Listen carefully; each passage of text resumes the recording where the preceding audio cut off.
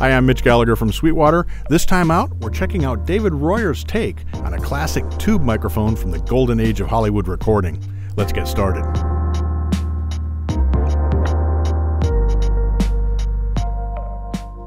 The original Sony C-37A microphone was incredibly popular during the golden age of Hollywood recording, basically in the 60s, and on from there as well.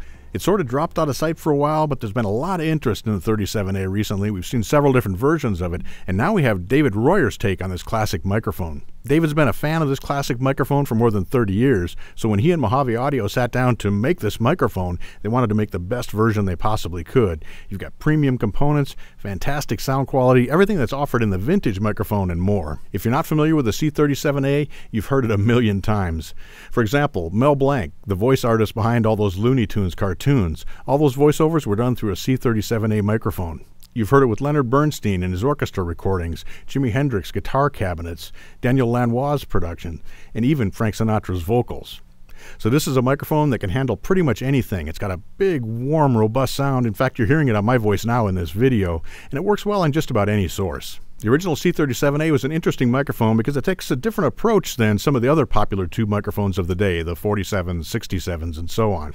It's a single pattern microphone, but there's actually an acoustic chamber inside. There's a small hole here on the back of the microphone. You reach in there, turn the adjustment, and it actually converts the polar pattern using an acoustic chamber rather than using an electronic method. In David Royer's version of this microphone, we've got an EF806 tube inside. There's a Lundahl transformer, and we've got a custom-made transformer that's made in California. And in keeping with David Royer's simple but elegant design philosophy, we've got a very simple single-stage amplifier inside the microphone. This keeps the sound clean and very dynamic. With the MA-37, we've got frequency response from 30 Hz to 18 kHz, so plenty wide to handle low-frequency instruments all the way up to the highest harmonics of acoustic instruments. Of course, this is a tube microphone, so we do need to have a power supply. And on the power supply, we have a switch here on the front panel that allows us to select two different low-cut settings.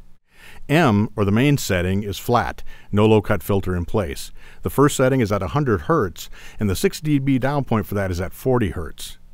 V2, or the second setting, is at 200 Hz, and the 6 dB down point for that is at 100 Hz. Among the flat setting and the low-cut filter settings, you can tailor the low-end response to take out rumble or to handle any low-frequency problems you might have in your studio. But the best way to experience the MA-37 is to hear it. Here's some tracks recorded by our own Sean Deely in Sweetwater's Studio A.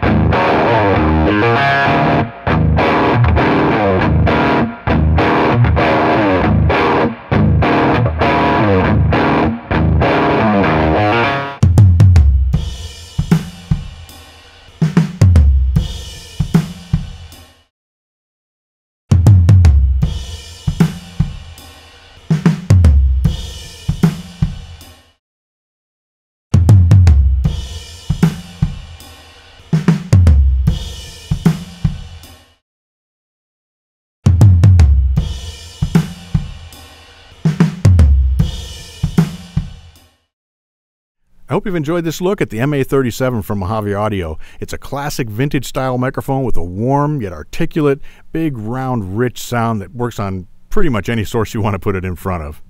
Thanks for joining me today. I'm Mitch Gallagher from Sweetwater. Thanks for watching. Be sure to like, comment, and subscribe. Click here for more videos like this, or start at sweetwater.com for all your music instrument and pro audio needs.